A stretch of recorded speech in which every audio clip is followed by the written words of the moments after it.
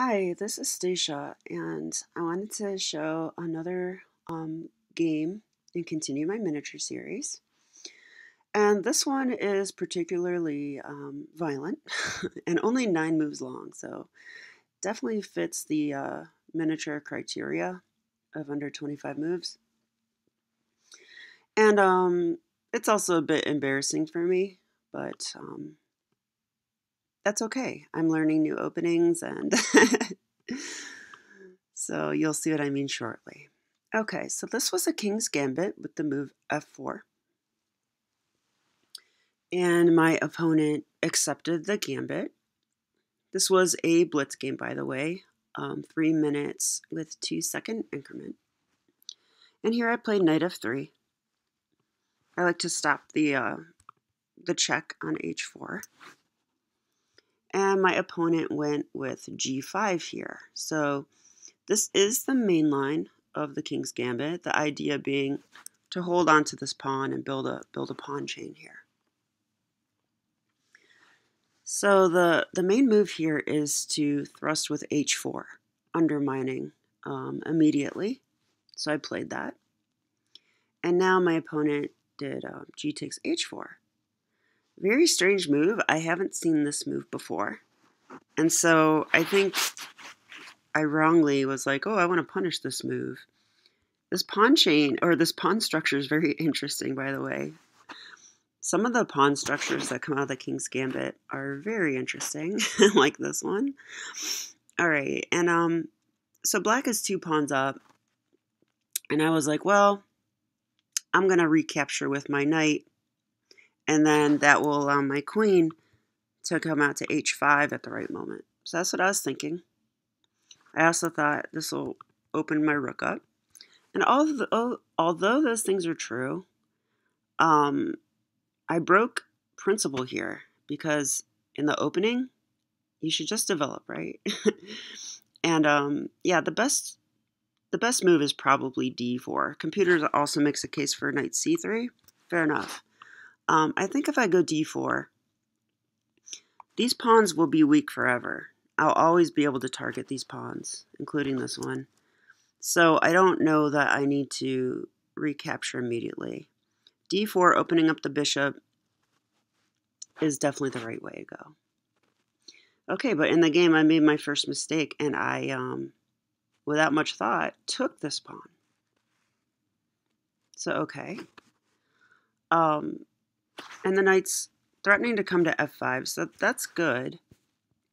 But I really think d4 was better. And then my opponent played bishop e7. And yeah, I didn't consider this move. Now my knight is under attack. And I really want to develop, not move my knight again. So I actually think it's okay to just retreat the knight to f3 and then prioritize development from there. Maybe even knight f5, because this is a situation where there are no pawns to kick the knight.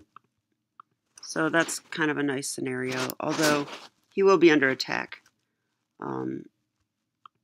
as soon as black plays like d5. So probably knight f3 is best.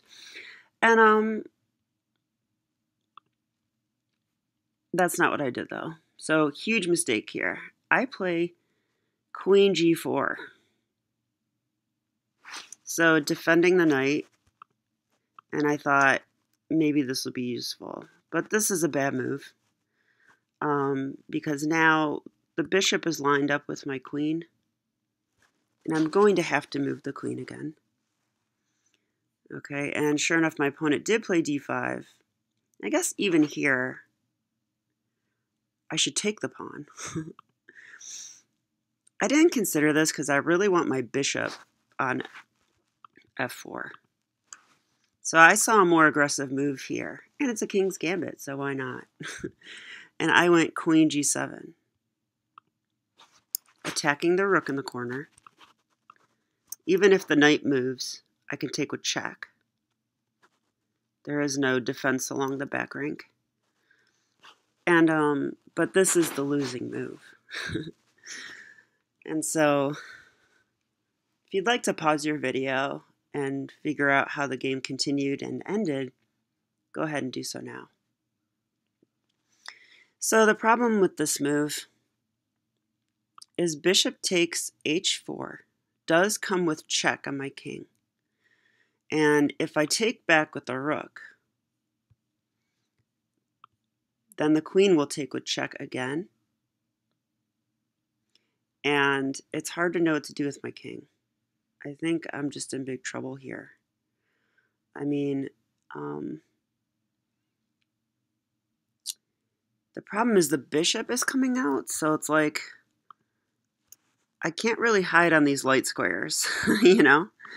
And I can't really hide on this dark square. So I think my king is just in huge trouble. Like, computer's giving g3, which, this is horrible, right? I mean, I'm going to get killed here. Bishop g2, queen h2. Yeah, I mean, this is completely lost. And, so, okay.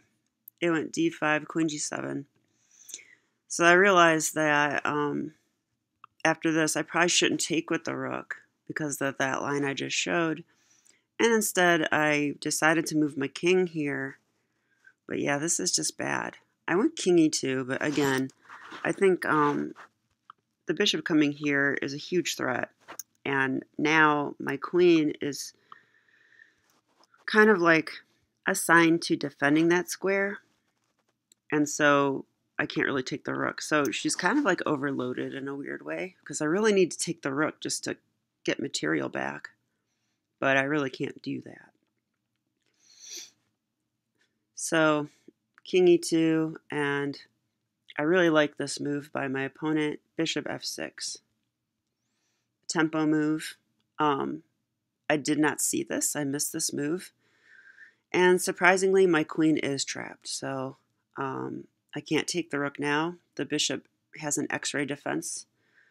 I can't take the knight, it's defended. I can't take the pawn, it's defended. Can't take this pawn, can't take the bishop, it's defended many times. Well, twice. And everything along the g-file is covered. This is covered by the pawns, this is covered by the bishop, this is covered by the other bishop, and this is covered by this annoying f-pawn, which I should have taken earlier. So here I had to, well, I think I played this, but yeah, he just took it. So yeah, pretty embarrassing game and a pretty violent game, but important to learn from these. And let's just identify a couple key moments here. So how can I play better? I think it's pretty simple, really. Against this strange move, if I see this again, next time I will prioritize development with the move d4 or even knight c3. And I'll worry about capturing the pawns later. Because knight taking is still okay, but it just seems like a risky, unnecessarily risky way to play. Like, I'm playing a gambit, so why am I trying to get pawns, right? Bishop e7, I should watch out for that move in the future. Yeah, and Stacia, do not put your queen on g4. It's just lined right up with the bishop. So this is clearly just inaccurate. I mean, surprisingly, the computer actually says I can take here on f4. And position's only slightly better for black, which is kind of normal in the King's Gambit. So this might be an actual way to play. And like knight c6 is given, and wow, it wants to take here. This looks really, oh, because I have bishop c4. So that's really cool. Queen e5 check. That forces a queen trade. Yeah, so actually, I hadn't played the losing move yet, but in a real game, I would need to see that this is where it would head, and I did not see these moves. Instead, I played queen g7, which this is the losing move because my queen is just very misplaced and overloaded here. This comes with check. My king has no good squares at all. Like I was saying, I don't want to allow this kind of thing. This is very bad. So king e2, but that's really just no good. Bishop f6. And my queen is trapped, and that was the game. So, well, I hope that you enjoyed this and learned something from it, as I did. I do feel that this is where blitz is really helpful, because I would not want to go into anything like this in a real tournament game. I'm not sure I would, but it's just good to review ideas like this so that I'm familiar with them. All right, thank you, and have a great day. Bye.